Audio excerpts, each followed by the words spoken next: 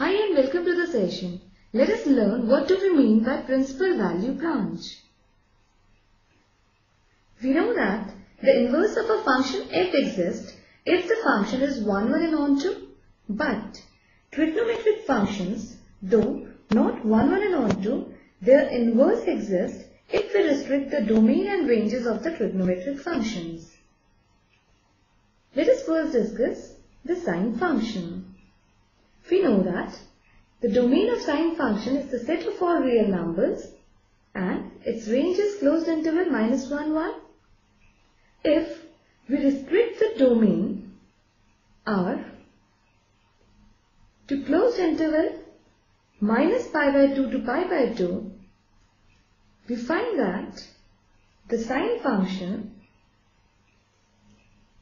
becomes 1, 1 onto,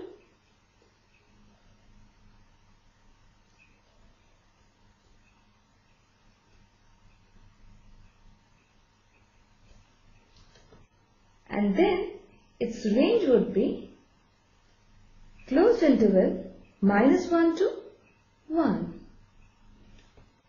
In fact, if we restrict the domain to any of the following intervals, we find that sine function becomes 1, 1 onto.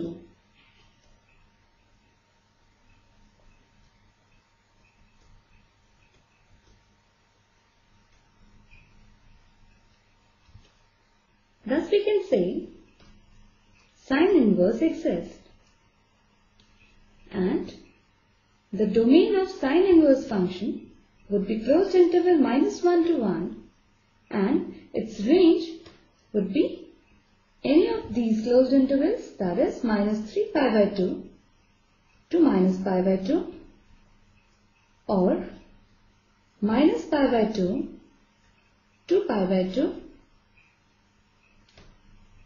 or π/2 to 3π/2 and so on.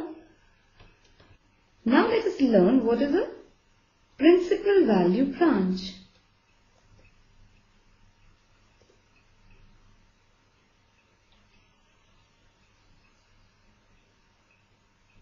Corresponding to each interval, we get different branches of sine inverse. The branch with range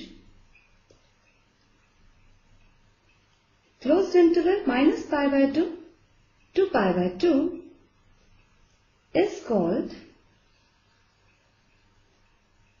the principal value branch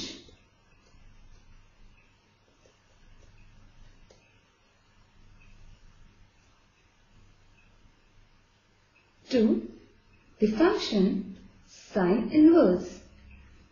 Other intervals as range give different branches of sine inverse.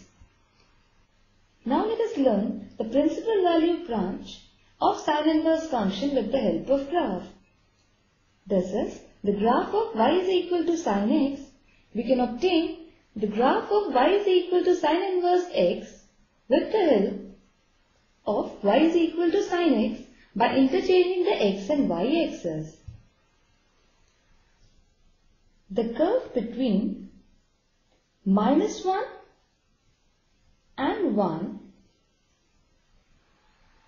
as we can see, is called the principal value branch for sine inverse function. So this is the required principal value branch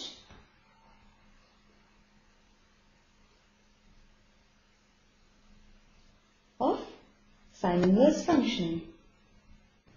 Similarly, we find the principal value branch of other inverse trigonometric function. So hope you have understood this module.